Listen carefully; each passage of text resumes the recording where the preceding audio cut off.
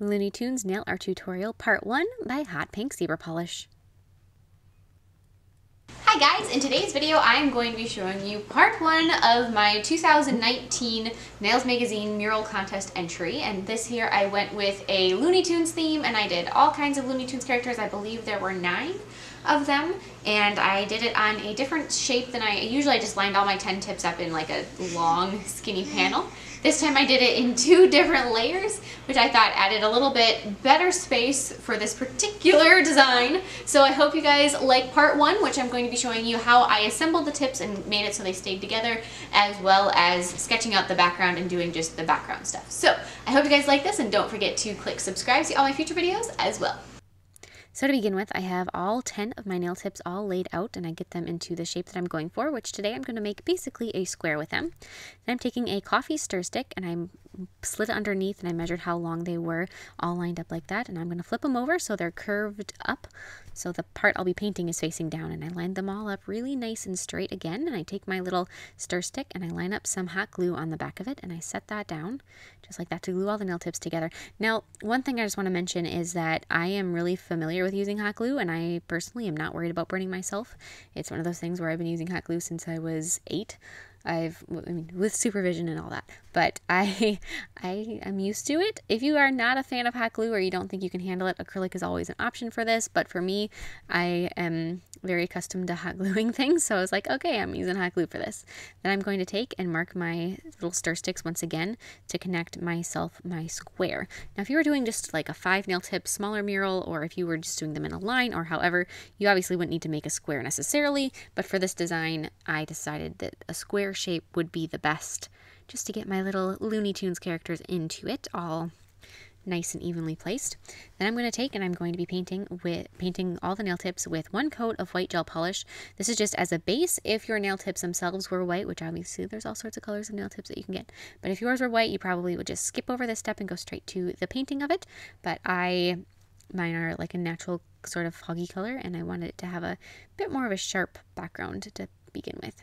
After I have that done, then I added a layer of matte gel top coat over the top of it, and I'm going to go through and cure that. One thing I do want to mention is with something like this, I have different kinds of products that are different quality levels. For both the white that I used and this matte top coat, I went with the lower quality stuff that I personally wouldn't necessarily want to wear on myself, just because this is something that I feel, you can kind of lowball your quality products for the background, especially like that, because it isn't necessary to use your really good stuff for that.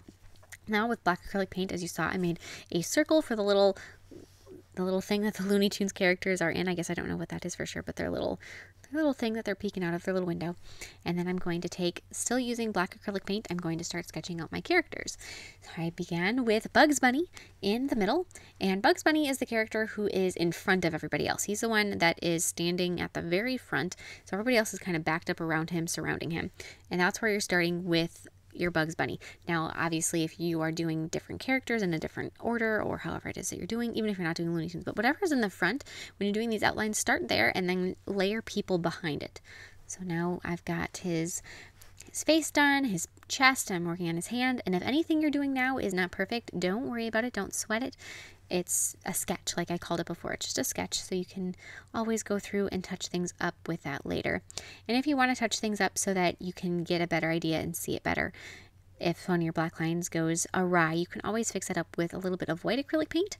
Basically your eraser in this scenario. You don't have an actual eraser to use, so just some white acrylic paint will go and fix up any lines.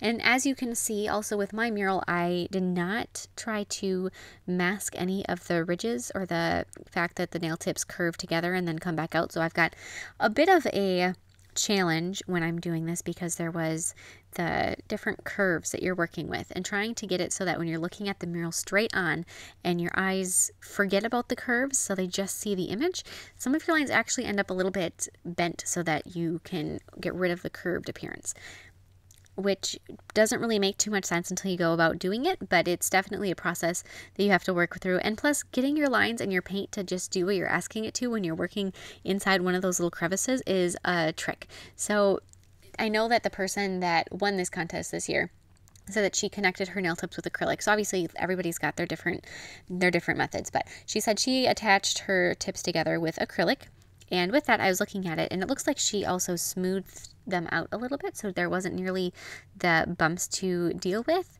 And that's an option that you can definitely play around with and you can do.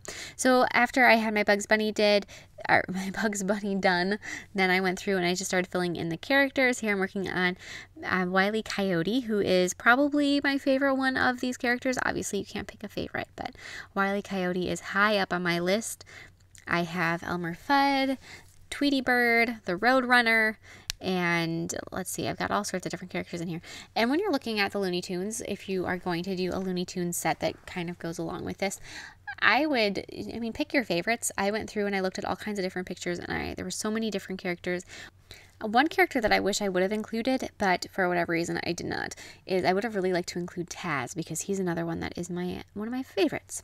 So just keep going through and adding all of your fun little characters. And like I said, add your favorite ones. You can go through, and this would make an amazing set of nails. This wouldn't have to just be in a nail mural style. You could do this and just have a full set full of Looney Tunes characters. That would be amazing. So just keep working on it. And as you can see, I have a little bit of black paint there that just went off into the middle of La La Land. And so here I'm going to be adding Sylvester just right up in the back there. So like I said before, you kind of work from the forward going back. So now it's adding Sylvester, who's just sort of hiding right there in the middle of the back. And when you're doing these and you're adding all of these characters and you are working from the front to the back, that's only for the outlines. Once you start going through, and this will be in later videos, but when you start doing them and you're filling them in, work from the back moving forwards. So this is the end of part 1. There will be part 2, which I'll go over doing the background, and then there'll be part 3 where I actually paint the different characters. So I hope you guys like this quick little series as much as I do, and if you are interested, please enter the mural contest next year. It's so much fun, and I do highly recommend it. It's something that I look forward to every year. So please click subscribe so you can see all my future videos, and I will see you next time. Bye!